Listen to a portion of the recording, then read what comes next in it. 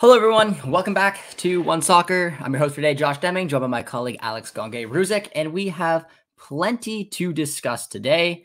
To give you guys just a little breakdown of how the stream is going to go, we are going to discuss the odds of Canada winning the Copa America, or just kind of talk about the bracket as well if they're able to make it out of the group stage. We will preview Canada's squad and maybe try to come up with the 23 players we think should go to the Copa America, talk about our matches against Argentina, Chile, and of course Peru, and what Canada will need to do to defeat them, what success will look like at the Copa America, and finally we will end with a coaching debate. What coaches should we target? Will we have to wait till the tournament's over? Will we have to find a couple options before? Will we have yellow? And we will talk, of course, with the chat. So that is the schedule for today. Hopefully you guys are excited. If you are, say hello in the chat. And Alex, how are you doing today, my friend? Yeah, I'm doing well. Good to hop on the stream, Josh. Always a pleasure to be here. And yeah, definitely got a lot to talk about now that, it's like we mentioned on our stream over the weekend. Now that the Copa America is secured, you can start looking ahead finally to all these storylines, such as who's going to coach Canada, who's going to play for Canada, what are the odds Canada wins? What's a Canada Argentina actually going to look like? Man, I can't wait, because the more I'm setting in on it, the more I'm researching Copa, just looking at the history of this tournament, over 100 years of history. 8 out of 10 South American teams have won it. So much fascinating history that I'm excited for Canada to be a part of now. Absolutely. This is Canada's first ever appearance, or will be Canada's first ever appearance at the Copa America. I'm very excited about it. I really tried to hold my tongue talking about the Copa America because I really didn't want to jinx anything.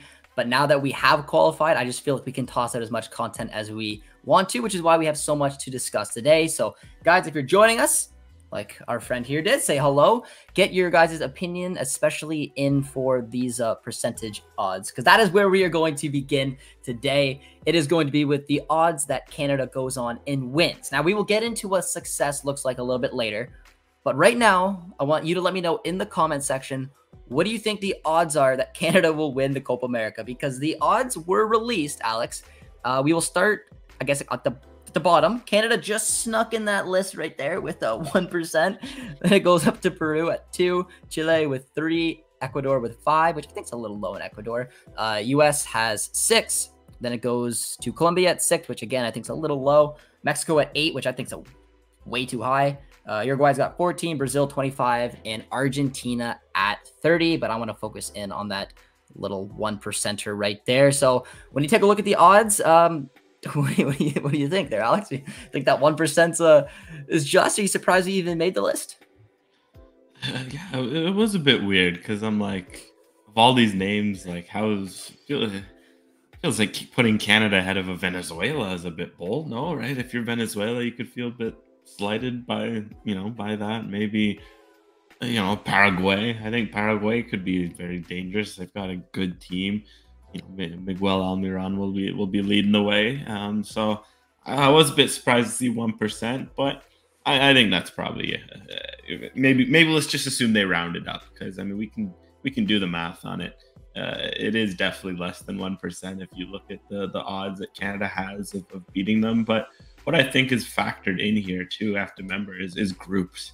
Because I think that's a big reason why Mexico is much higher than the US, because Mexico ended up getting a very favorable group draw where they, for them to get out of Group B, they have Ecuador, Venezuela, Jamaica. Ecuador is definitely expected to win that group, but I think if you're Mexico, you back yourself against Venezuela and Jamaica, and then from there, their path to the knockout, like through the knockout rounds, is a little easier than say the US's might, right? Where the US has, they could end up paying a Brazil or a Colombia right away, which would be a rough quarterfinal draw for the US should they make it out. So bit of a weird odds, but maybe they should have done a better job just explaining whatever odds they used. It's a bit weird. No, that's fair, and we will get into that right now because that's a very good point. I got a couple percentages in. Let me know what odds you think Canada has for winning the Copa America. I'm surprised they even put us on the list at 1%, so we'll take it. We got Jefferson saying 4% with a new coach, new spark. You never know. We have the coaching debate coming a little bit later.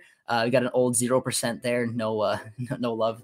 Then we got a nice question coming in from Benedict over from CPL. And he focuses on the CPL players, saying, which current CPL players do you think are the closest to the national team?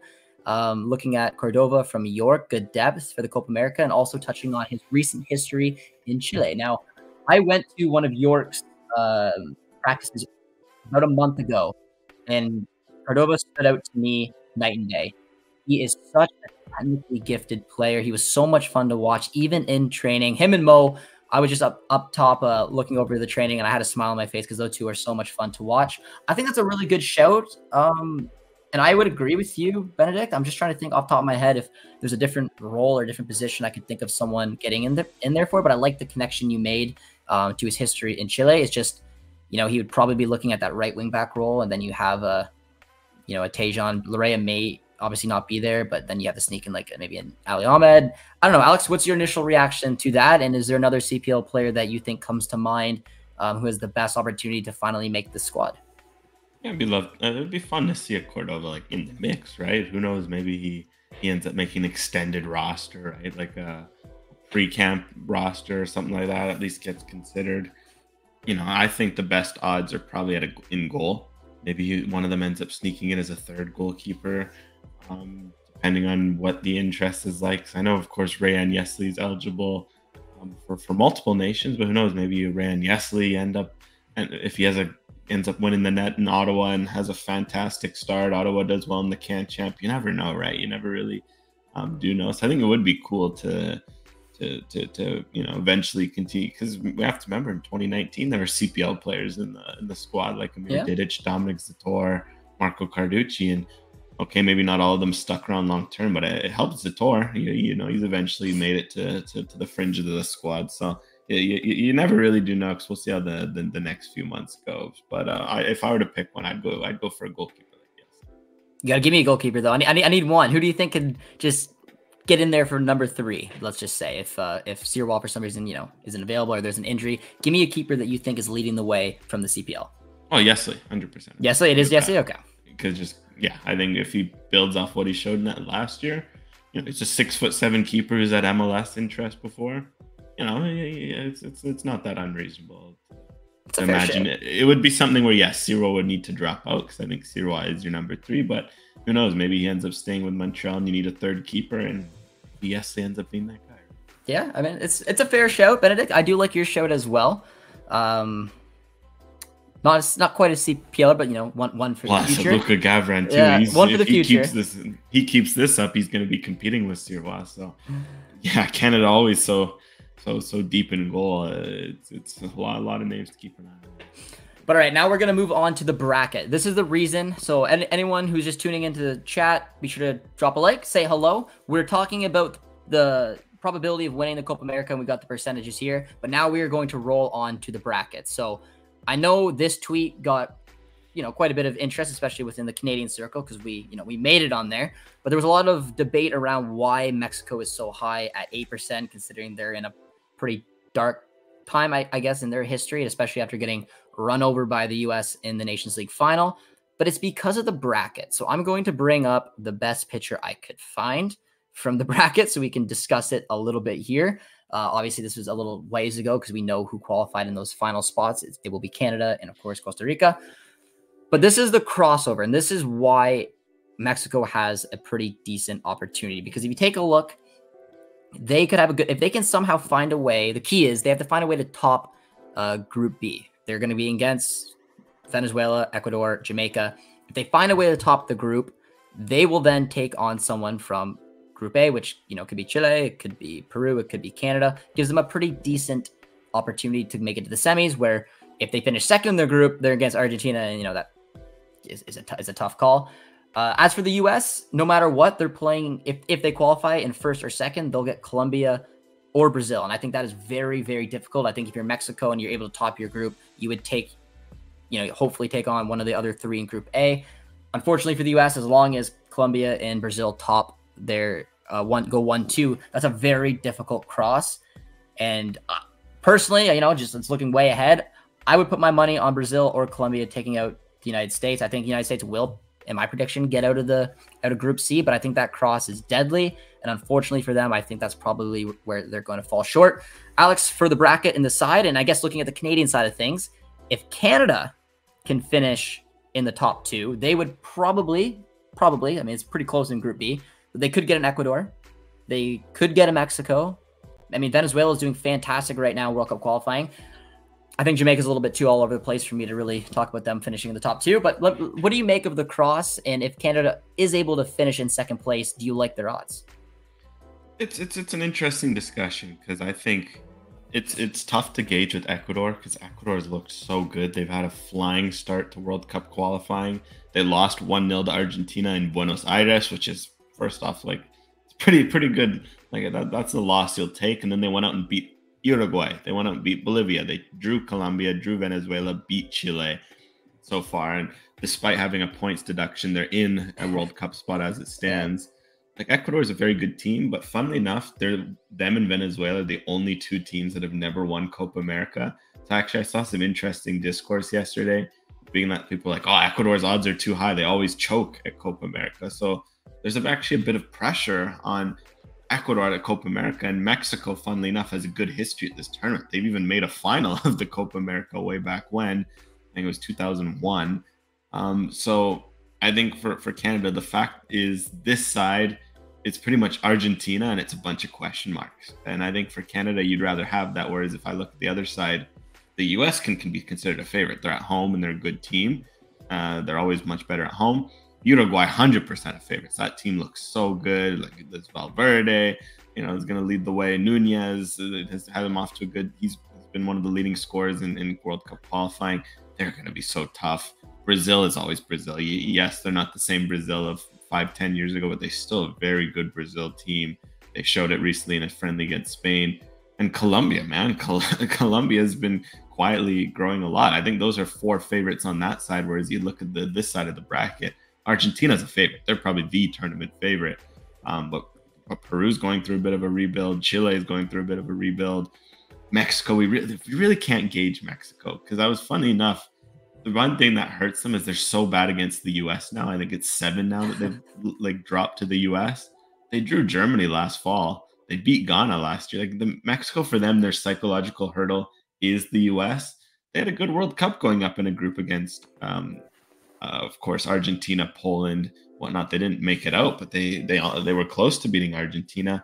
I think if you're Mexico, you fancy the fact that you avoided Colombia, Uruguay, U.S., and Brazil. And I think there's a real shot if they can have a good competitive game against an Ecuador team that's young but has a lot to prove, which could end up being a heavy load on their shoulders.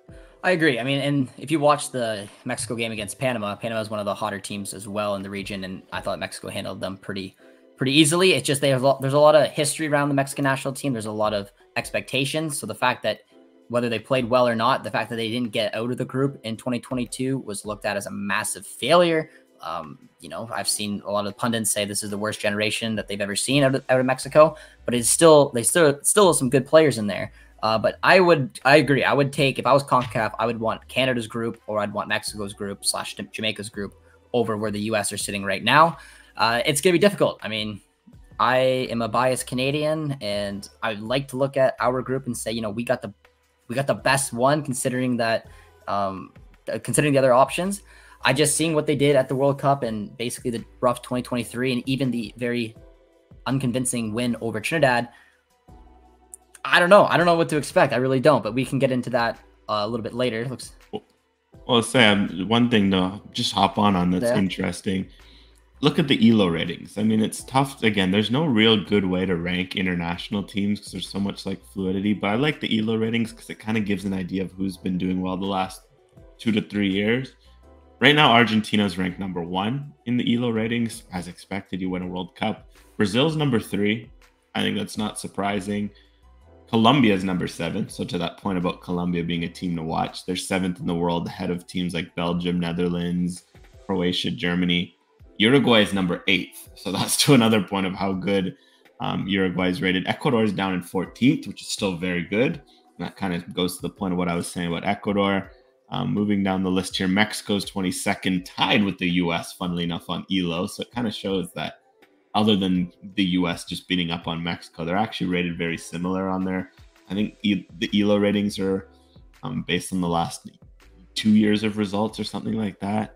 Then moving down to other teams, Peru's 32nd. Canada's now dropped to 39th. They were 36th last week. Chile's 40th, so Canada's one spot ahead of Chile, and then Panama's 42nd, Paraguay's 43rd, and so on and so forth. So again, a lot of the teams that I mentioned being lower are on Canada's side, right? Like Peru, Canada, Chile are all in the 30s, whereas Uruguay, Colombia, Brazil, all near the top. It does show that the other side of the bracket might end up being a little more evil, at least on paper. That is fair. BC says Mexico got the easiest group.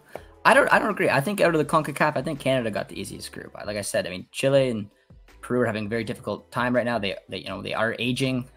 Peru's having a disastrous World Cup qualifying campaign. But we do need to move on now. Next up on our list for today is previewing Canada's squad, and I'm going to bring up a kind of starting 11, but then we're going to fill it in with subs, and we're just going to try to rapid fire some of the easier players on here quickly, Alex, and then we will discuss some of the debates. So just to make it clear, I can only put on basically 2 players on each position, but there will be 3 keepers. Unless Alex has any, arguments, I'm assuming it's going to be Crepeau, who will be our starter. Dane St. Clair, Jonathan Sirois are 3 keepers. I put them in the 3-4-2-1 position. Just it makes sense for some of the players that we put in here, but again, it's not a set system. So Alex, let's start at the back. With our center backs, I would say, unless you disagree because Richie doesn't look like he's going to be in this tournament, are you going to push Buchanan and Johnston as your 2 right wing backs, or do you think Johnston, after what we saw against Trinidad, will still be the starting outside right center back?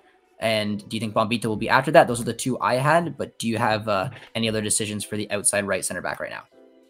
So what hat do you want me to wear? Am I Mr. Biello, or am I going for my natural instinct? No. I want to do Biello because it's very difficult. I tried coming up with my 23. I did it earlier today. I know Alex will have some different opinion, but I want your Biello hat on because right now we know that Biello, it looks like will be there. There's no guarantee. Maybe they find a different manager. I highly doubt it. So for right now, just to make it easy, Biello hat on. What do you think he will do? 2 outside right center backs. And let me know in the chat, guys, who would you do when I go through each position as well, and we can obviously discuss it.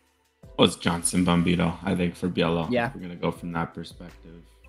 Does that mean Waterman, Cornelius as your 2 centrals as well? Yeah, then it's probably Waterman, Cornelius, and then it's probably Miller, and let's say Defugero. I think he's continued to impress and shown why he was deserving of a cap tie. I think there's a lot of competition at the CB position. I think it's going to be the one that's probably could look the most different by the opening game. If that makes sense. Like you got McNaughton, who just continues to knock on the door, and you can't forget about him. When Scott Kennedy's back healthy, you can't forget him at left center back too, because he's just been out injured, which is kind of why we haven't mentioned him as much over the last few months. Heck, there's a bunch of guys in MLS who can make a push. Kyle Hebert's battled an injury to start the year. Maybe he comes back with a bit of confidence and all of a sudden he's back in that mix. It's something where there's definitely enough moving parts where I'd be pretty comfortable naming this 6 today, but maybe in a few weeks it ends up tweaking slightly. I think so as well. Very excited that Defugero looks to be in this squad. I think it's pretty straightforward. The one that, does bother me is McNaughton. I think looking at his form leading up until the Copa America, I feel like he's honestly battling with those 2 central midfielders, or those 2 central center backs, Waterman, Cornelius. I just feel like they have the edge right now. Kamal Miller, Defugero as the outside left. I think it's pretty straightforward. We now move on to right wing back, and we are speaking as if Larea is not going to be there because it seems like a very difficult injury to come back for. I don't even know if the timeline would match up. I know it's 3 months. He got injured late March. So we're just going to assume for today's video that he's not available. He's got an injury. So for me, Alex, I went with Tejan as the starting right wing back. Naturally, without Richie there, to me, it's a no-brainer. I snuck Ali Ahmed in there. Now, I'm curious to see if you want to see him get pushed somehow in the middle and bring a different player, or what other options you were looking at for right wing back. But we know that, I want to get Ali in this squad. This is just, to make it look easy here on paper. But I slotted him into the right wing back role. Doesn't mean he has to play there, but you'll see because there's different players in different positions. So do you have someone else in mind in the right wing back, or do you think that's where we can, put Ali because he could be used there? It's funny because there's so many names you could put there because Mathieu Chouanier played there for Canada last week. because with Ahmed, he's playing right wing back for the Whitecaps purely only defensively. That's the plan when he's fully healthy. Is for him in out of possession. The Whitecaps play very rigid 3-4-3. They want Ahmed to be one of the wing backs, but in possession, it looks like the plans to play him as more of an 8, more of a midfielder in possession. So I wonder if for Canada, where it's maybe they're not going to be defending in a rigid 3-4-3, if it might make more sense for him to be listed as a midfielder and Chouanier to be as a wing back. But I think either way, both Ahmed and Chouanier are in the squad. They both can play midfield. They can both play wing back. You can kind of interchange and not be really, you can make an argument either way. Yep, I'll go with your gut though. Which one? Well, we'll put Chouanier because we saw Chouanier? Biello play him there, right? Okay. And we've seen Ahmed play more in the midfield for Canada. So I think it's just knowing that we'll stick with that for now. That's fair. Versatility. It's something the national team has always had. Now we're going to roll on to left wing back. Davies, clear favorite. And I assume as long as he's healthy, Adekubi will be the backup left wing back. Any arguments? I mean, like I said, we have the 2 attacking midfielder positions, which will kind of incorporate, your wingers, maybe JD. We can kind of talk about that sliding down because we saw it there. Because I know everyone's going to be wondering where the mullet man is. So I would say maybe we keep him for that. But do you think it's going to be Davies and Adekubi for right now? You have to imagine if Adekubi's back, he's still got a big leadership role to play, still at a high level. I guess, the only thing we'll see is how his recovery goes, because it's such a finicky knee injury, it sounds like, where it's like they really had to manage his minutes, and we'll see where he is in 2-3 months. But I imagine that the Whitecaps, they've been really planning to bring him back in the right way so that he's fully fit. So I'd put Adekubi. All right, for our midfielders, Eustachio kind of as your DM, Kone as your CM. I guess we mentioned Ahmed could be one of the other ones, and then is the other obvious one as a backup to Eustachio, Piet. Yeah, I think for now, Piet's his form has deserved him the spot. It's because if we're assuming Ahmed is listed in there, it really is until someone proves that they can win that spot over Piet in that number 6, because it's like, can a Victor Laturi have a strong end to the season and push in? Maybe, but for now, Piet continues to do very well at Montreal. He's one of the leaders on this team, and I think because of that, we see Piet stay in.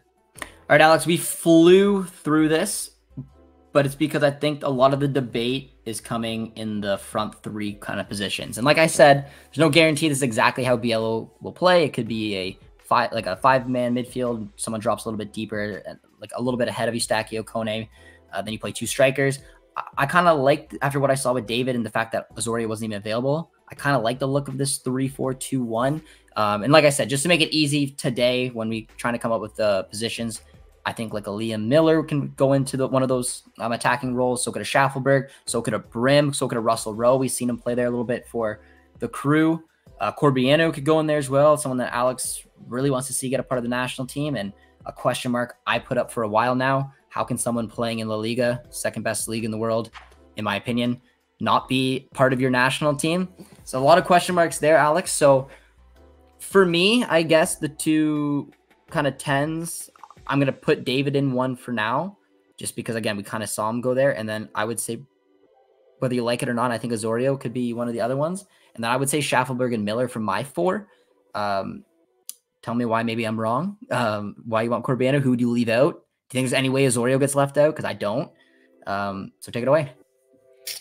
Yeah, I mean, if we're again, we're wearing the Biello hat, maybe we can after this tweak and see what we'd change taking off the Biello hat. But yeah, I think putting on keeping that Biello perspective, you probably Osorio returns for that leadership, David, Miller, and Schaffelberg. I think Schaffelberg's someone that even from my perspective, I think he stays in just because he's shown that he can be dangerous enough that in all games you can use him off a bench to stretch the game out and make something happen. And I think that's immensely valuable, and that deserves a look. So yeah, Schaffelberg, I feel like, has earned his way in, and I think it's telling that he got a big shift off the bench against TNT with the game at 1-0, which easily could have gone to some other players who were a bit more familiar with the team. It easily could have been a Piet to lock things down. No, Biello trusted Schaffelberg to go out and stretch the game and was rewarded with a beautiful goal, and he could have had more. So I think that's probably pretty fair. And I think from there, the last two striker spots kind of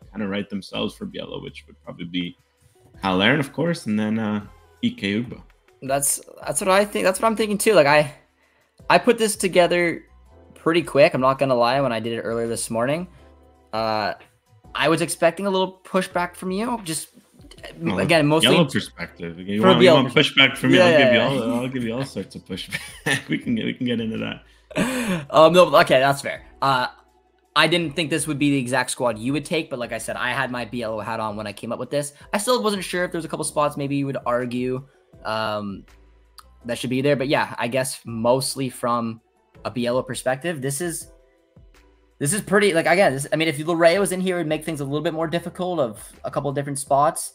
But again, from what we've seen from Schaffelberg, from Miller, Ugbo finding his way back in, I feel like this kind of almost writes itself. I'd be surprised unless there's a massive turn of form for a couple players or some injuries if this isn't really close to what we see. But Alex, we have a couple minutes here, sort of, before we roll on. Just give me a couple tweaks very quickly that you would like to make, just to make it a little interesting. Sloppy Joe says, good exercise, tough on Bear, tough on Corbiano to miss out. It is, but like I said, I mean, looking from Biello and honestly just from form, like it was easier to cut those players than anyone else that I kept. But now we're having Alex going to go in here and he's going to try to shake things up for us very quickly. Well, I think if we're going to shake things up, there's a few things. And I think the biggest thing is this the right formation, especially for a Copa America? And I think that's kind of the big question is, okay, this 3-4-2-1 kind of builds itself when you're looking at that, but is it going to be wise to go out and play a 3-4-2-1 against Argentina? Is that the way to go forward tactically? I struggle to say yes. Ditto with Peru, ditto with Chile, ditto in just any of these big games. We've seen it that what you need to compete against top teams right now, you need to be solid at the back. Of course, that goes without saying. You need a good midfield. Some teams go 3, some teams go 4, right? It's something where it feels like the midfield is as important as ever. And I think the $1 million question, it's going to be the one that Yellow, it's tough for him to figure out because we've seen Canada kind of bounce between it, is can you get away with 2 strikers in a top level game? You can get away with it in CONCACAF 100%. When you're dominating, you can have Larin and David. Like, for example, heck, against Trinidad, Canada had the luxury of basically Ugbo and Larin were struggling to find space, but because Canada had so much of the ball, Ugbo finally gets a look. He sets up Larin, they score. You're not having that luxury against an Argentina where you might not see much of the ball. You can't really afford to just have 2-3 strikers on the pitch. You might barely see the ball. So that's where I think the big thing heading into Copa America, I just struggle to see a scenario where this formation will make sense. Then leading up to with the Netherlands, that friendly, is it going to be wise to be going up against some of those guys they can employ, playing a 3-4-2-1? So I do wonder if a 4-3-3 comes into play. So I think you're going to have to cut some CBs off the roster. You're going to have to need more midfielders, and it's going to kind of tweak up the overall complexion of the squad. And I think that it all centers around a formation switch. And then, yeah, from there you could talk about, I think McNaughton could earn a push in, like we mentioned, Corbianu. I think, how Jaden Nelson starts the year can only be considered. And the wild card I'm throwing in, just because Canada, until they find someone who can consistently deliver set pieces, don't sleep on Junior Hoylett. I feel like that's something where, yeah, it's a bit of a bold, more veteran-based take, but I do wonder if someone like his caliber of dead ball deliveries could be considered. If I was looking at just this roster and trying to find a way to bring in a Hoylett, I mean, I'd maybe leave out Azurio because Hoylett can kind of play in that 10 a little bit as well. He can play in a wingback role. He's great on set pieces, like I said. But I agree, Alex. It's just so difficult to talk about playing in like a 4-3-3 when I have zero hope that Biello would make that type of change leading into this tournament. But I mean, hey, if another manager comes in, that opens up the door completely, which is why, the exercise, I guess, was go off of what Biello would do, which is why we find ourselves in this 3-4-2-1. Ethan says I was a little concerned in transition as Davies and Buchanan stayed really high in that game. That it is concerning. It's just considering that it is Trinidad and Tobago. I feel like, they had the ability to do it and kind of had a much less of a risk to getting burnt. There were still a couple of big chances for Trinidad. And like I said, it was far from a convincing matchup. I would hope that they wouldn't be naive enough under Biello or even themselves to get caught in that type of position against a team like an Argentina, because it would be a very, very different approach. But I definitely agree. There was not a lot I liked about that Trinidad match, to be honest. I know we got the job done, but again, far from convincing. Got a couple comments coming in saying Corbiano better than Miller. I don't think that's totally fair. We risk losing Corbiano to Romania, so he's already cap tied to Canada. He cannot go to Romania. And you said that Corbiano is in form and proving his worth, and he's playing in a more meaningful role than Miller. Unfortunately, none of that is true. Corbiano it does look good coming off the bench, and he scored a beautiful goal in Spain, but he is not a starter for them. He is an impact sub, and he's only came off the bench a couple times. Doesn't matter. It's still an incredible experience for him, and I'm so excited to see him over in La Liga. But Liam Miller is having a great season in the championship. He's one of the most important players on Preston. He's scoring goals, getting assists. I think he'd be a very difficult player to cut from this side. I do think, though, because of the injury that was reported on him before the Trinidad match, probably why we didn't see him. I don't know if we would have saw him over Schaffelberg, but I think the injury keeping Miller out gave Schaffelberg a massive opportunity to impress, which he did. And that's why Alex and I we have both in this roster, but I feel like, honestly, maybe in Biello's eyes, I'd even put Schaffelberg a little bit above Miller right now. Not really in terms of what they're exactly doing for their club, but for what Schaffelberg continues to do from Canada coming off the bench. He'd be a tough player to keep off. But Alex, we're moving on to our next topic today, and that is how to beat Argentina, Chile, and Peru. So do you want to take the first crack at Argentina? I just kind of touched on that, how this Canadian side lined up a little differently against a Trinidad and Tobago. You know what I mean? Like, it's very different of how they're going to approach Argentina. So from what you know about the defending Copa America champions and the defending World Cup champions, how is this 1% Canada side going to get anything out of this side? And if they do, how are they going to approach the game? Yeah, it's going to be, that's the $1 million question that you have to answer, is how can you look competitive against Argentina? I guess what luxury is that maybe if you focus on Peru and Chile, the Argentina game will be a wash. You're expecting Argentina to finish top of the group with 9 points.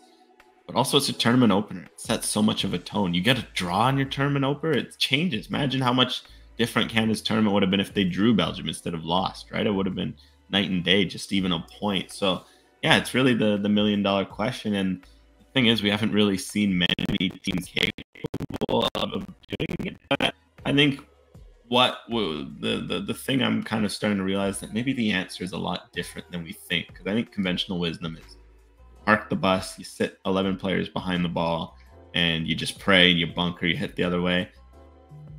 The thing is, there's one reason, and that's part of the reason why Argentina is so dangerous, is they have one man who is anti-low block, and it is Lionel Andres Messi. He is just, you give him a low block, he thrives, because that just means he gets to walk around in the final third, find a space. You give him a shot from 30, as he got against Mexico at the World Cup, he'll beat you. You give him a shot from the edge of the D, like he did for Miami against Nashville in the League's Cup final, he'll punish you. You can't sit deep against Messi. You just can't, because either he'll break you down with some perfect pass, like he did against Australia or against the Netherlands, or he'll break you down with a worldie. So I think for Canada, it's going to be that's going to be such an interesting matchup, because it feels like maybe the best way to go at it is actually a lot more aggressive. Yes, Argentina can also hurt you that way, and Di Maria is still lethal in transition despite his age. We're seeing him continue to rake in the goals. Lautaro Martinez is always a very dangerous threat in behind. Alejandro Garnacho is starting to embed himself into the mix. He's a dangerous wide threat. But as we saw at the World Cup, what I found fascinating is this game he pulled up here, Saudi Arabia, because they kind of bucked conventional wisdom and won. And if you watch the game, it made no sense. They were playing a high line. They weren't, always sitting deep. They were trying to play the offside trap. It kind of threw Argentina off, because all of a sudden you play a high line, you're asking Messi to build from a little deeper. You're not asking him to play in the final third as much. And maybe that's something where the secret to stopping Messi is, again, not stopping Messi. No one stops Messi, but it's maybe to keep Messi to certain areas of the pitch, because Messi can kill you from deep. He's a great passer. But if you focus maybe on cutting off his supply, like Saudi Arabia did with the offside trap, maybe that's the way to go. And all of a sudden that could encourage guys like Bombito, because if you're gonna play an offside trap, you need speed, and that's where somewhere like a Bombito could all of a sudden be an asset we're not talking about.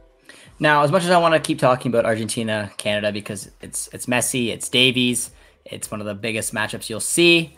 Actually, we got one more question coming on. Messi is full of injuries and his way less fast than he was in PSG. Barca, you need a good defense, and Messi will not pass through. I think the biggest question mark is around this Canadian defense, Alex. If you're looking at the roster in general, if you're looking at Argentina versus Canada, and you're wondering where the weakness would be, and if you're looking at either creating goals, scoring goals, the midfield, the fullbacks, the center backs, I feel like most people would say the CBs. Do you think that's a fair point? And can they handle someone like Messi? I'd say it's the CBs and it's also the midfield. I think you can make a double argument, and that's another thing where Canada's midfield is going to need to be on point. I think you should probably go 3, because Argentina sometimes plays a 4 in midfield with DePaul, McAllister, Enzo Fernandez, Messi kind of dropping in as a 10.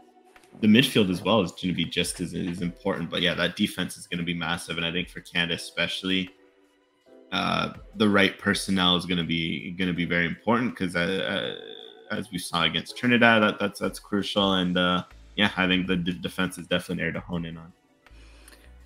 This is Copa America, baby. I want to see at least 3 yellow cards per game. Just bring McNaughton in and we win. Yeah, so we're gonna move on. Like I said, I like talking about Argentina against Canada because it's an exciting matchup. It's a huge opportunity for some of our players to play the defending world champions. It'll be great. But at the end of the day, I doubt this match will decide whether Canada goes through. It's the other two. And I brought up the CONMEBOL World Cup qualifying standings right now. Sitting up here in first, we have Argentina, 5-0-1. But it's down here where I want to focus on. And a lot of question marks were around why Canada is set up potentially for an upset to make it out of the group. And it's because of where Chile and Peru have been these past couple years. Peru didn't qualify for the last World Cup. Neither did Chile. Both of them are sitting towards the bottom of World Cup qualifying once again. Chile in 8, Peru in 10. And this is even having Ecuador with the points as a deduction like we talked about. This is the perfect opportunity for an upset. It's just like I said, at the same time, when you look at Canada and their performance at the World Cup, there's nothing really there to show that they can do it in a big tournament like this. And like I said, we don't have Herdman anymore, a big part of us qualifying, and we have Biello. So I think there's a lot of question marks really around all 3 nations. But you can't look at this fact. When I look at this roster, I'm like, out of those 3 teams, it's like Canada's got the starters. They got the David, the Davies, the Buchanan. They have players playing at a higher level than both Chile and Peru does. So take a stab at one first, Alex. Which one do you think, if you're going to pick them, if you're not going to pick Canada, which one do you think would get out of the group, Chile or Peru? And which one do you think is the biggest threat to Canada? I'd probably say Chile is giving me a bit more confidence than Peru at the moment. I think Chile is a tournament team too. Like, we have to remember, it's a team that won Copa America back-to-back in 2015 and 2016. They seem to relish this tournament. They've got enough experience, so I think they'll be very frustrating to Canada. Peru is the one where I think this is a statement game for Canada. I think as well, Peru, their attack, just look at the numbers there. 1 goal, right? I mean, of course, Paraguay only has 1 goal, but their defense is good. They've only allowed 3. They're competitive in every game. Peru's got 1 and allowed 8. And I think really what was really telling is, because I was looking at Peru this window, they have nothing up front. And that's a huge concern for them in the country right now that I've been seeing, is that pretty much their main 2 striking options this camp, right, were Gianluca Lapadula, 34, playing in Serie B, I think it is right now. Very good striker. I've liked watching him over the years. But he's 34. He feels like he's starting to push the edge of his prime. He's the starter. The backup this camp was a 40-year-old Paulo Guerrero, who's still getting called in. Like, I think if you're Canada, that's you're encouraged by that. And like, the thing is with Peru, there's who else? Because Raul Ruiz continues to be on the fringes of that team, but he's a guy who's also starting to push in his 30s. He's playing. He's not even always starting for the Seattle Sounders in MLS. Peru's attack is just the big worry. And I think if you're Canada, you're fine with that, because I think for Canada, you match up well against teams that are a little weaker in the attack, because Canada's attack can go up against anyone. We've seen it. They scored, they scored against a good Croatian defense. They scored against a good Moroccan defense. They've scored against the likes of US, Mexico. They rarely get shut out anymore. This Canadian team can score goals. Davies, like you mentioned, Jonathan David, both of those guys would probably start for Peru and Chile. They would definitely start. So like, I think it's something where Peru's attack, that's encouraging if you're Canada, because at least you can know defensively it's not the same challenge of everyone we mentioned on Argentina. So I'm really targeting that Peru game as, yes, they're going to be very tough defensively. Yes, they seem to step up for Copa Americas. They made the final in 2019, I think it was, and they're going to be a tough out. But I think if you're Canada, you'd rather match up against a weaker offensive team.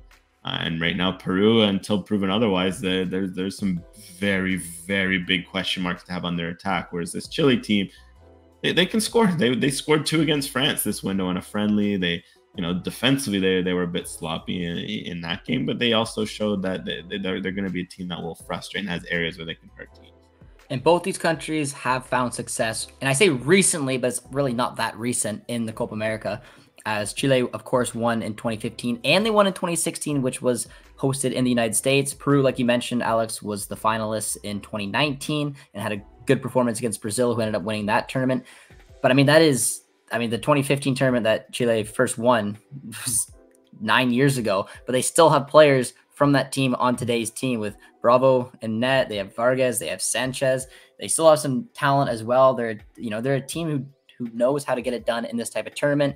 And considering that it is their tournament, this is their home tournament, both of them, you can't really rule against that when you have a Canadian side. But again, out of all the groups I would have wanted to get landed in, this is the one that gives me the most hope, just considering where both of those nations are right now. Argentina is obviously going to be difficult. I thought this was a very curious take, and I want to get your thoughts on it, Alex. No point to waste energy on against Argentina. Send a B team on and then be fresh for the final 2 matches against Peru and Chile.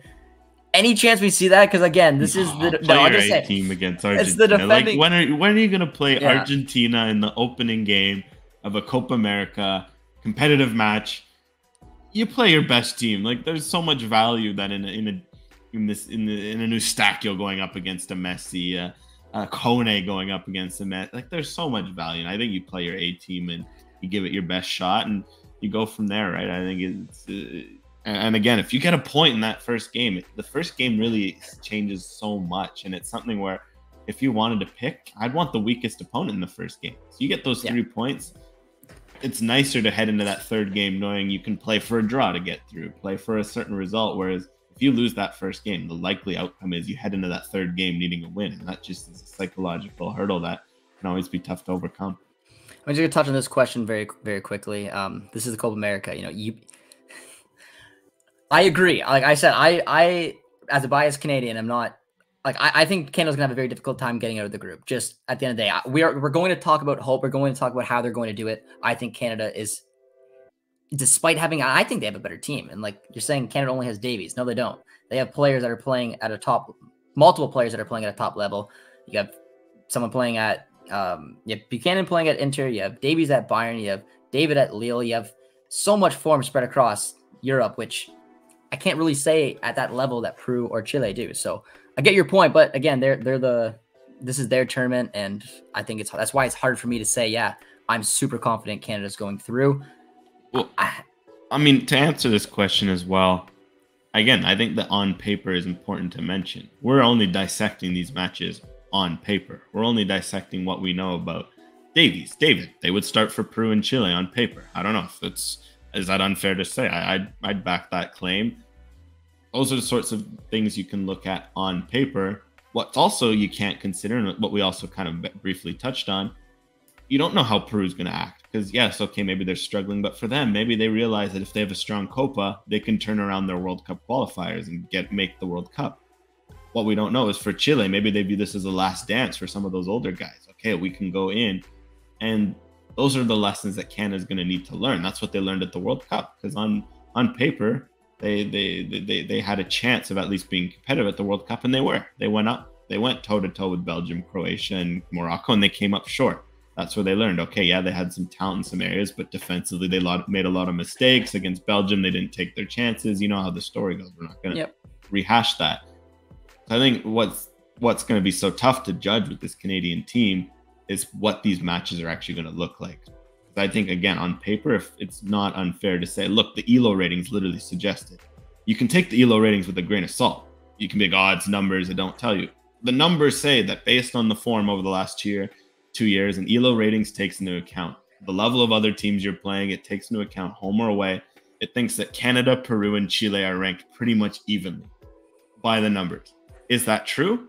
We find out in this Copa America. That's where we're going to find out all the intangibles. So I think that's very important to remember in this discussion, that yes, we're going to approach it from that, what we know on paper, because we don't know what Canada versus Peru is going to look like. We just haven't seen that match. We don't know what an experienced Peru team was going to do to Canada. And I think that's, I don't think it's confident to look at to make some of the states we're seeing when remembering that.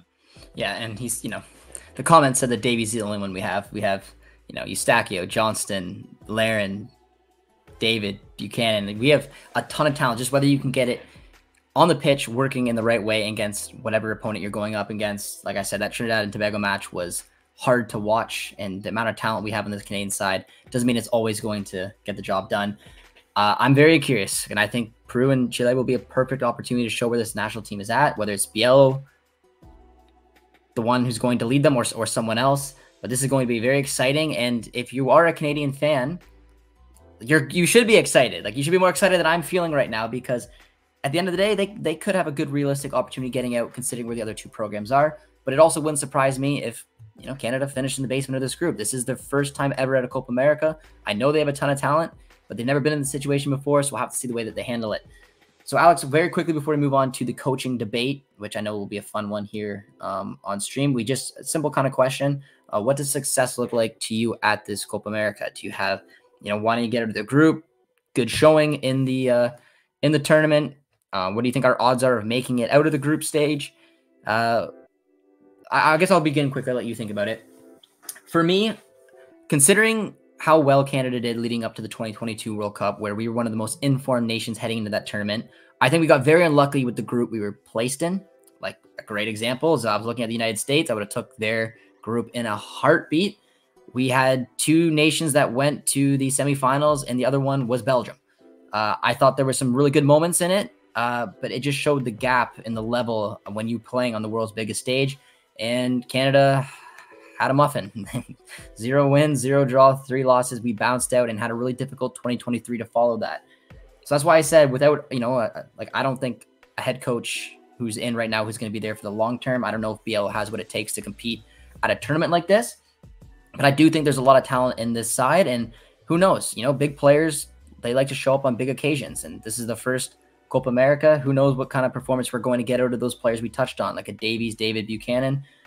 I would like to just see them show that they deserve to be here. I would like to see a good competitive matchup against Argentina, a 1-2 goal kind of game, create some chances, show that they can play with the best of them. I'm not expecting them to get anything from that result, but I want to see them start their A team and show that they're in it. And then I want to see them get something from one of these other results. I don't want to see us go pointless. I'd ideally like to see a win. Even if we went 1-0-2, that'd be great. Or picked up a couple draws. I want to show that we can compete against the likes of a Peru and Chile in their own tournament and show that we deserve to be here. I think if we make it to the knockouts and make it to the round of 16, that is icing on the cake. That would exceed my expectations, just because I'm so hit or miss, because I think we have a good enough squad. I just don't know if we're in the right moment to do something in this tournament. So for me, it's just competing and hopefully getting some type of results. Alex, what do you think? Yeah, I think to kind of continue that idea of the results, I just want to see, Canada bring 110%, bring some consistency. I think that's also something that's kind of been lost over the last year with Canada, is that they haven't been as consistent as they can be. And I think that's what's so interesting with this discussion, to kind of continue talking about Chile and Peru. What's funny about Chile and Peru is that on paper, we have no idea what this team's going to look like. Peru looks old. Chile looks a little older. What are they going to look like? What do I know about Peru and Chile? They're going to bring 110%. And that's sometimes the difference between CONMEBOL qualifying that I notice when I watch a lot of it, is that no matter what moment any of these teams in, even if I'm watching Bolivia, Brazil, these teams always give 110, 115%. And that's what's so special about them, that even if one of the teams is in a bit of a low era versus a team in the golden era, they're always bringing their absolute best to a tournament. I think for Canada and CONCACAF, we've kind of seen that slip, because against TNT, could you say that was their 110% performance? It's what, maybe a 60% performance? You get away with it in CONCACAF. You can. You don't need to be 110% in a game like that and win. And I think that's going to be the challenge for all the CONCACAF teams too. For US, Mexico, was the US 110% against Jamaica? No, that felt like a 40-50% performance, and we've seen that from Mexico. I think that's going to be the one thing I want to see from Canada. I want to see them be consistent across all 3 games. Just bring that mentality, because I think that's, again, where really the difference is between CONMEBOL and CONCACAF, is the mentality of these teams, that they just have this desire, this will to win at all costs. And for teams in CONCACAF, they sometimes they don't always have that. So if I want to see that, I would love to see Canada win a game. I think that would be huge, to win a game at a major tournament. I think it would really be a big confidence booster, because at the end of the day, these are 3 good teams. So if you're winning any one of those 3, I think you could be really pleased. And I want to see this Canadian team bring an identity, because I think that it feels like for a while, this Canadian team, we don't. If I was going to ask you, Josh, what would you say this Canadian team's identity is? Like, we know what they're good at on paper, but what's their identity? Are they going to be a team that presses you high up the pitch? Are they going to be a team that's organized in the middle? Are they going to be a team that defends first? Are they going to be a team that wants to play with more possession? It's hard to tell. It's hard to tell what their identity is. So I'd say also bring an identity to this sort of tournament and build from it. I think this would be a good time to find that. And so, yeah, those are the big things. I think on paper, this Canadian team should absolutely be competitive. I think in an ideal world where they're at their 110%, like I mentioned, we're heading into this tournament, like, I'm not saying they're confident of qualifying, but it would be like, yes, they have a very good chance. Right now, I think we're saying they're kind of at that lower chance, just because we genuinely don't know what version of Canada we're going to see. So I'd love to see them bring an identity, bring that effort, because if they bring those sorts of things, talent will take them places. Now they just feels like they need those intangibles, chemistry, all those sorts of things that they're still building, it feels like right now. So I want to pick up on that very, very quickly, just because, like you said, I mean, I've seen throughout World Cup qualifying, John Herdman, to me, seemed like a master around what he wanted his team to do against the opponent. And I think a great example of that was that 2-0 win against the United States at Tim Hortons Field. We were the home team. We were flying in qualifiers. I believe we had like 30% possession in that game. Very different approach to what we've done in other matches throughout that tournament, where we wanted more of the ball. So like you said, more of an identity. So I just want to know from what you think, again, assuming Biello is behind this national team in this tournament, and you want to see a bit of an identity, maybe a similar type of matchup. I know approaching Chile and Peru will be different than Argentina, but I guess the one consistent with this national team is that they have exceptional pace and exceptional wingbacks. Are you expecting a defensive structure hit on the break for all 3 matches? Or do you think we could see something like we saw in qualifiers, where the Argentina approach is just completely drastically different? Maybe they sit with 30% of the ball and then they go and get, 60% of the ball against the other 2? Or do you think that they more than likely in this tournament, because they're new and they're playing nations they never played, will sit behind the ball more so and then use that pace on the break? Is that the identity you're probably going to see this national team fall into, or do you think that we could see something else? It's tough. It's genuinely it's a boring, because I think of the World Cup, because what would have been the logic would have been to sit a little deeper, and Canada went really aggressive against Belgium. So yeah, I think the reality is we just haven't seen enough of this Canadian team, because they really like to play in possession. They really want to be those things. We've struggled at it lately. So if I were to say, I'd want Canada to kind of find a good balance. I really would want them to play to their strengths. That's wide areas. Like, I want them to get the most out of Davies, Buchanan, Miller, Schaffelberg. If they bring Corbianu, get the most out of Corbianu, because I think they have that strength in wide areas that they haven't shown a lot lately. Like against Trinidad and Tobago, there was so much space for them to dominate the flanks, and they didn't. I'd like to see them really do well there. And then I'd like to see them defensively just be organized, be committed, play maybe a little more aggressively. Because I think if they can play a mid to higher block, that will require playing, certain defensive players with certain profiles, maybe playing more of a true 6.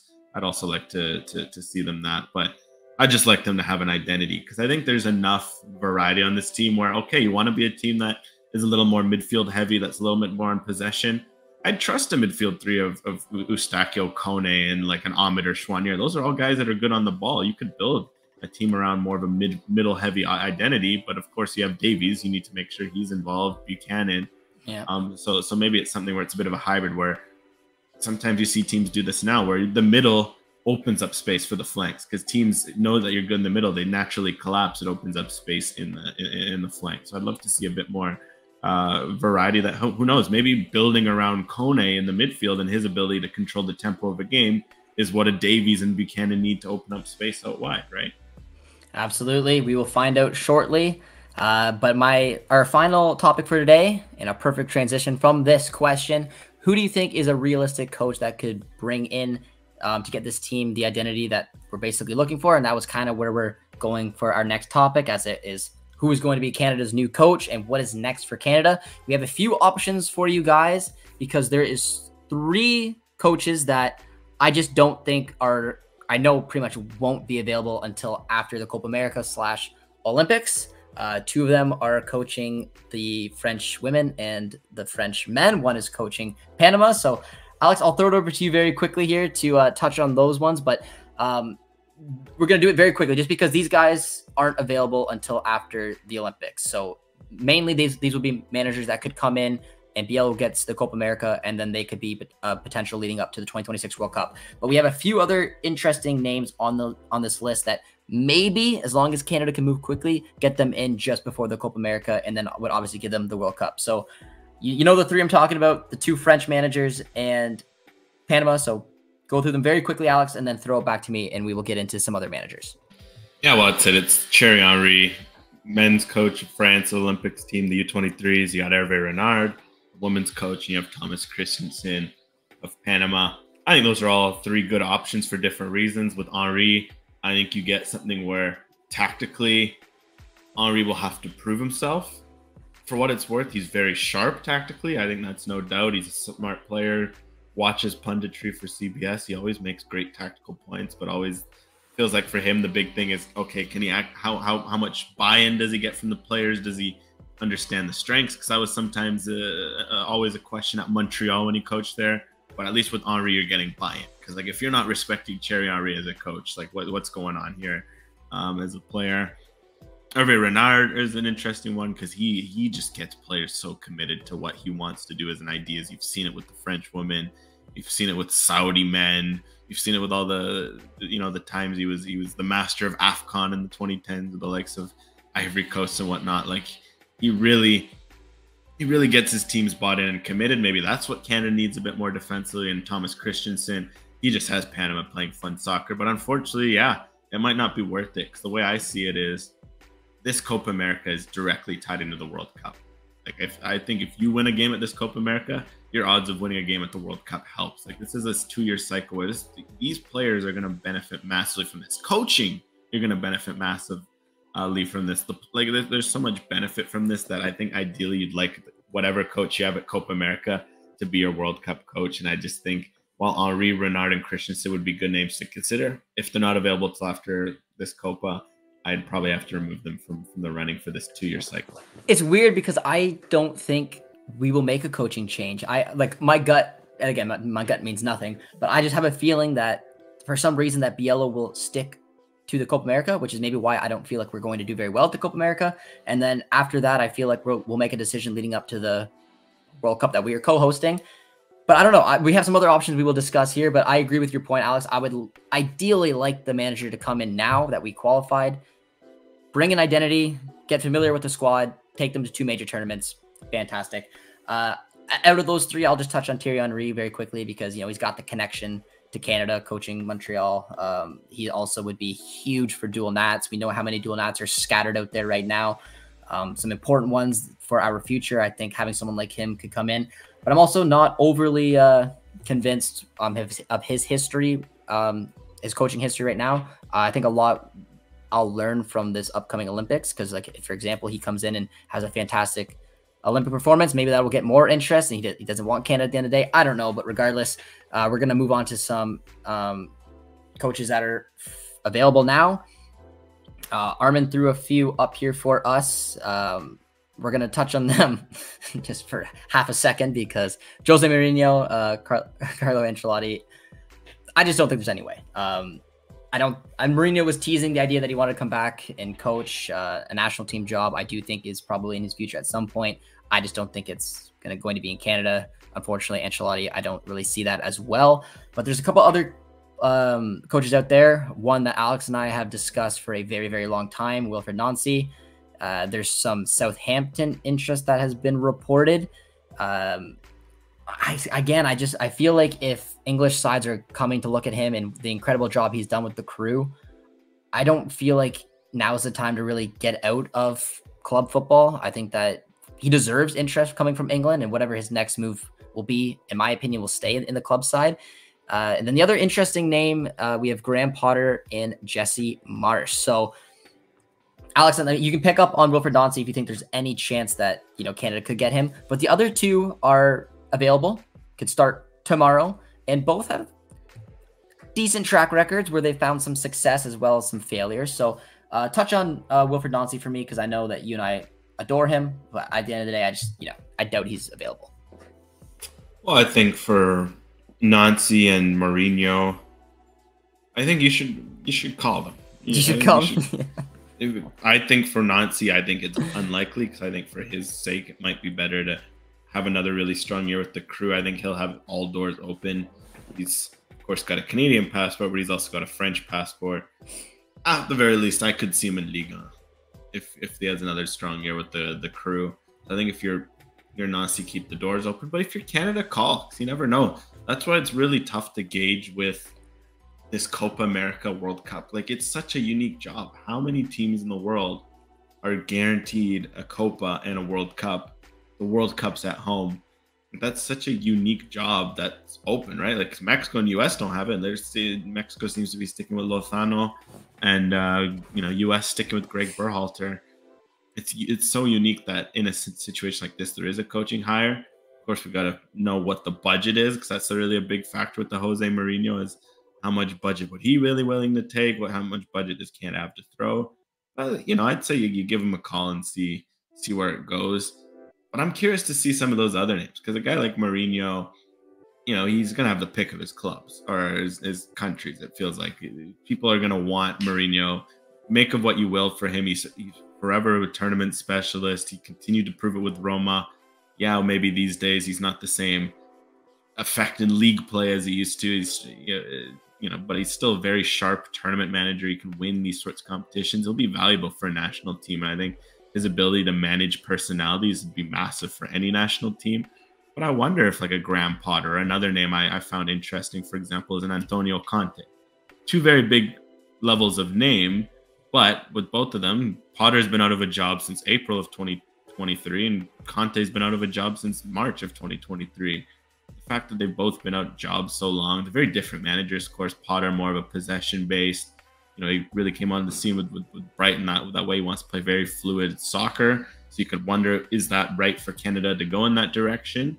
Or is Conte, as we see, what are Conte teams always going to be, from his Juventus to his Inter to his Chelsea to his Tottenham? They're going to be very defensively organized. And he likes a back three. Canada likes a back three, and they want to be more defensively organized. Could a Conte be convinced to coach Canada? Again, it's something where I think it's bold to think that guys like that would come. But I think those sort of managers could be interesting target, because it's both been 12 months since they've had jobs. Could they be starting to think like, oh yeah, it's been a year since I've been in the club game. Maybe if a Canada gives me this 2-year option to be a Copa America coach, be a World Cup coach, if I do well with Canada, put them on the map, maybe it'll put me in the window for other jobs. I wonder if a Potter or Conte could be realistic. I will pick up on that. First off, with the fact that I do think this is a very appealing job. Like you mentioned, not only do we get the Copa America, which is, and we have a favorable group, because, you don't want to accept these jobs, come in here and you're set up for failure. If hypothetically you took over Canada and ahead of the 2022 World Cup, you look at that group and be like, that's tough. I think if you looked at the group that we are playing at the Copa America, you could back yourself to maybe get a result, which, boosts your stock, looking from the coach's perspective. On top of that, co-hosting a World Cup is very, very unique. Canada is, great country to live. And this is the best generation we've ever had, hands down, with all the players and talent we have across in Europe, as well as even at home in Major League Soccer, a league that's growing well. It could, and plus with the expanded World Cup, you have, and you're a host, you also have a good opportunity to get a favorable draw and get out of that group, which again sets the manager up to do something special with this program. I 100% agree. I don't know if an Antonio Conte or a Mourinho or Ancelotti are realistic. I don't think that they are. I think that they have egos that would back themselves to want to take on a different challenge, something that almost guarantees them success instead of taking the underdog and hoping for success, in my opinion. But I do think someone like a Graham Potter or a Jesse Marsh, this is intriguing because, mainly because they both found success in different ways at clubs, like you mentioned with Brighton and Salzburg for Jesse Marsh. And then they had very difficult spells. Jesse Marsh, with his Leipzig spell was a disaster. Potter with Chelsea was a disaster, and they've basically been unemployed for a while. I think both, if they're looking at a route back into coaching football, this could be intriguing for both of them. There's not a lot, there's not a lot to look at. If they get the opportunity to get on both these tournaments with the talent that they have, I don't see a reason why both, wouldn't want it. I mean, it's not that it matters a lot. Both speak English, that helps. One being from England, one being from the United States. And Alex, I know you listened to a little bit of this too, so I just want to get your very quick take on it. But Jesse Marsh is also stirring up some issues over in the U.S. You said that you have a little bit more context of what I heard, but I know that Jesse Marsh was, I think, questioning Gio Reyna.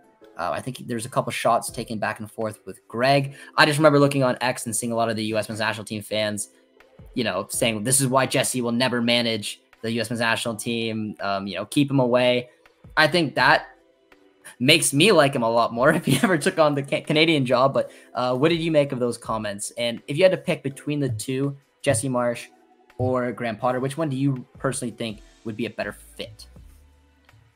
Yeah, Marsh, an interesting candidate because he's been making pot shots. It's no secret that he applied for the U.S. job. I think the day before Greg Berhalter was rehired, his agent tweeted out that Jesse Marsh would not be hired. So it kind of showed that even that his agent had to tweet that showed that he was in the running and was considered. And clearly there's been a bit of weird stick going on between Berhalter and Marsh.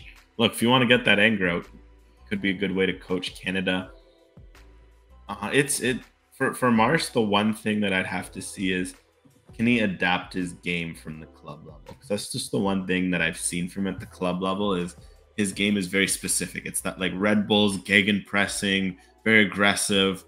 And as we saw, it worked to great success at a Salzburg. It worked very well at the Red Bulls in New York. But then he went to Leipzig and it kind of struggled to find its feet. He went to Leeds, a relegation candidate, and it worked the first year when they stayed up barely, but then the second year it just wasn't working. Could he adapt that to the international level, where I don't think he'll be able to employ a style like that, because you got guys who are coming in exhausted all the time from their clubs. Like, all right, press. I just don't think that's gonna work. So could he show enough tactically to prove that? We haven't seen a whole lot from him. So that's why it's a gray zone with Marsh. I think he knows the game well enough. He's familiar with Canada. He's coached here in Montreal, of course. He's obviously followed the league very closely. And I think what's really nice with Marsh is his man management. I think you saw it in, for example, in Austria, they loved him because he learned German right away and was already able to communicate with some of the players.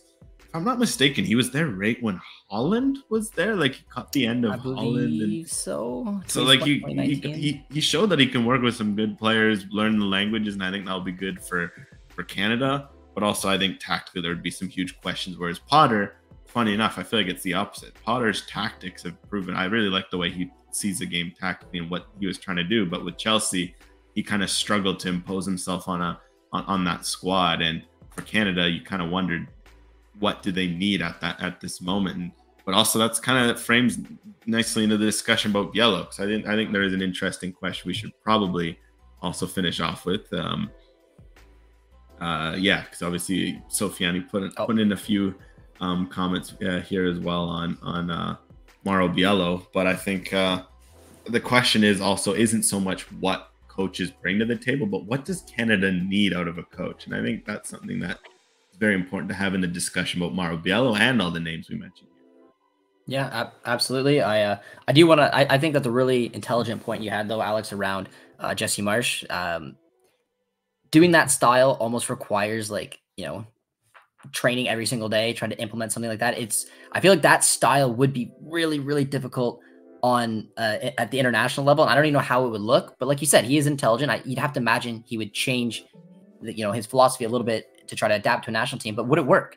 Do you want to take that risk leading up in front of two major tournaments? That's for me out of that debate. That's why I would maybe lean towards a Graham Potter. If we got a Graham Potter, I'd be on cloud nine. I think that would be a fantastic hire. There are a lot of options there. And yeah, and as for Biello, why can't he lead the way for Copa America? Like, again, with absolutely no disrespect towards Biello, I just think right now this program, with all the talent that we have, with these two major tournaments coming up, I want someone who I think is ready for this job. And I just, from what I've seen from Biello, I don't know if that's him. Even off the last game against Trinidad and Tobago, I mean, he, not being able to get through Jamaica was tough. I look at the players and maybe even a little bit more than I did in Biello, but I mean, there's some really questionable substitutions he did. And then the Trinidad match gave me no confidence really, despite getting the result going into this tournament.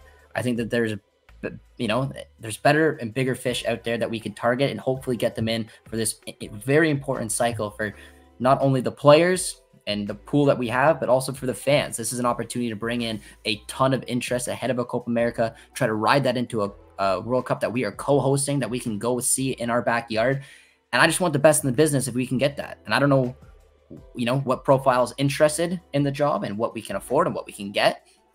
But I have to imagine that there's a good fit out there. And I'd like to see it. I'd like to see them brought in before this Copa America. Although if you're asking me right now, I don't think that they are. I do think Biello will get the job at the Copa America. And maybe if he does something at the Copa America, it could change my mind a little bit. But for right now, if you're asking me, I hope that we find a new manager sooner rather than later. So, Alex, last point on that before we wrap up the stream.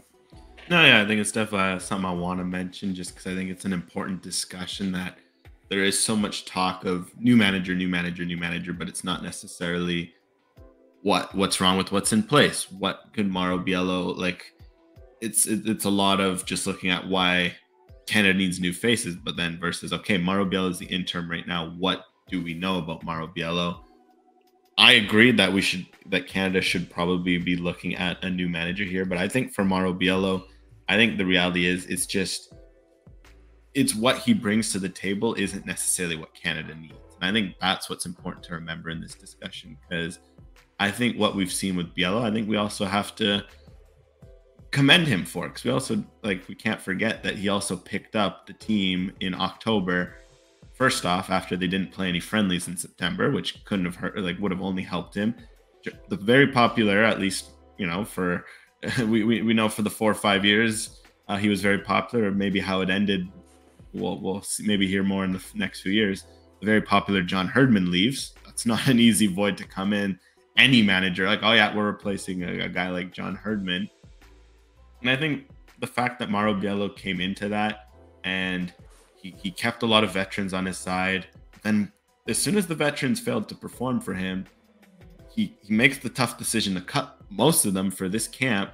And the group harmony looked very good.